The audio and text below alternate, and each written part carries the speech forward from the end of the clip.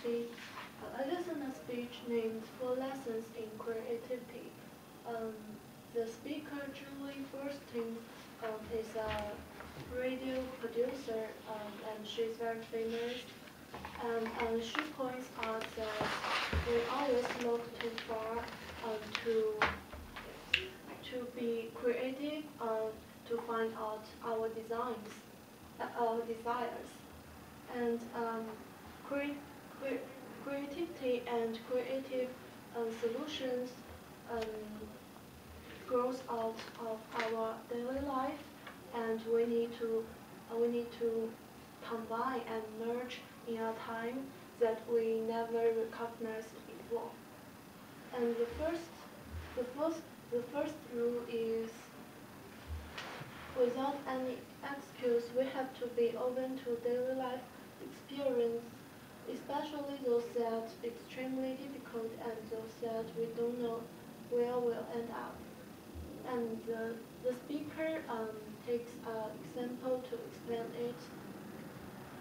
Um, the filmmaker Mira Nair grows up in a small Indian town where has a large number of temples, maybe 2,000 temples in the town, and it's a very beautiful and ancient town. And what what inspires her to become a filmmaker is was once she walking through a just a folk theater.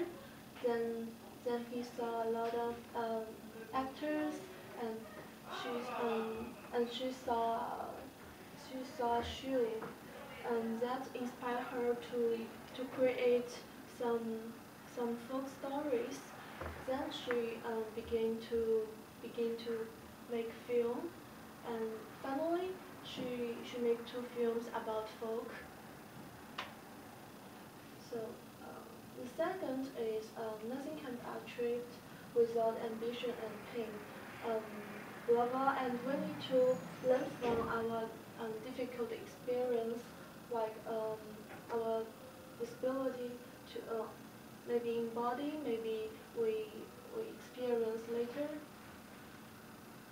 Um, then the speaker take another example. A writer, Richard Ford, was dyslexic. Dyslexic means a person having reading difficulties. It's a disease. And when he was a child, he read very slowly, and he can't read, and he can't learn with other students. But later he found out that it's not a bad thing. He can just read slowly and to feel more about language, and he can learn slowly, but he can learn more than others. And then he feel like that language was very interesting, and he wants to become a writer.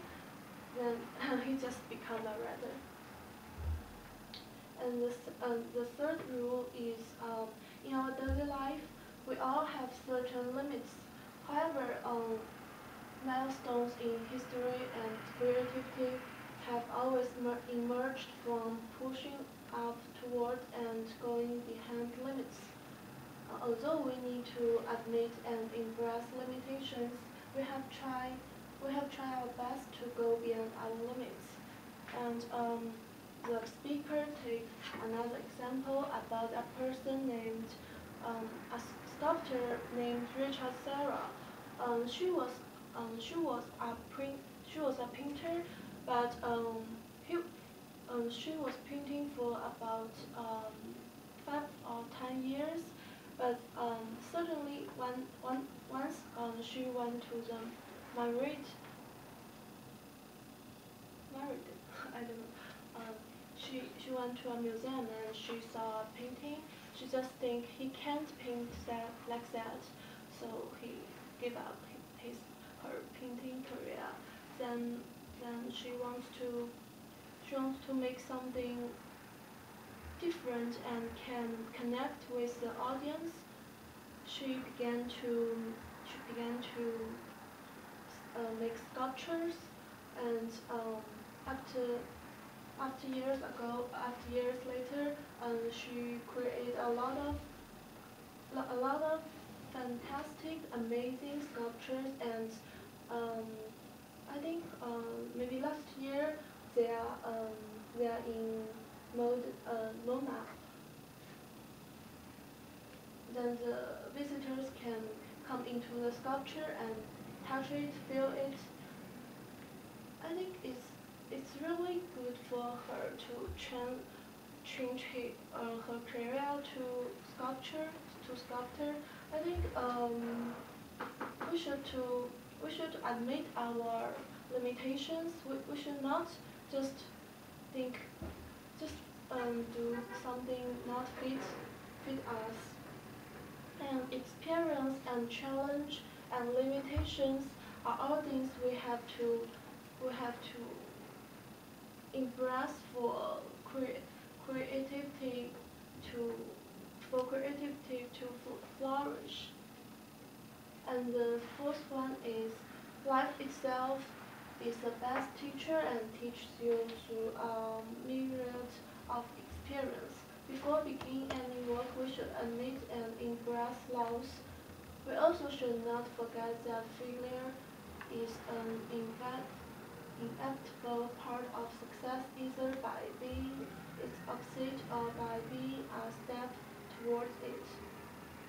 Um, the, the last example is Drew Marowitz.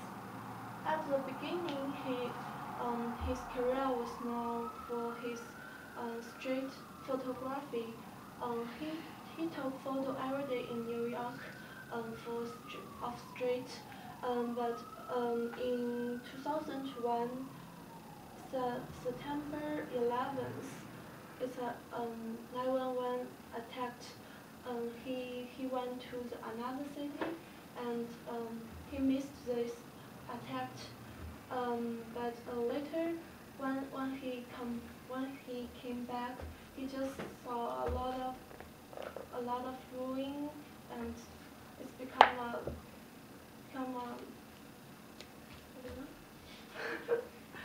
It's very terrible, and he just said he want to record it, and he went to the ruin, and he record the rebuilding process every day. Like that. So I think he found himself recognizing both the inherent beauty of nature and the fact that the nature is raising the wood. So I think creativity is not something far away from us, but is something that is every time around us. I think I can't write without any facts. I can't imagine a picture to draw. I need something out in my daily life. So I always create from my daily life things, and I think we should focus on our daily life. Thank you. Questions?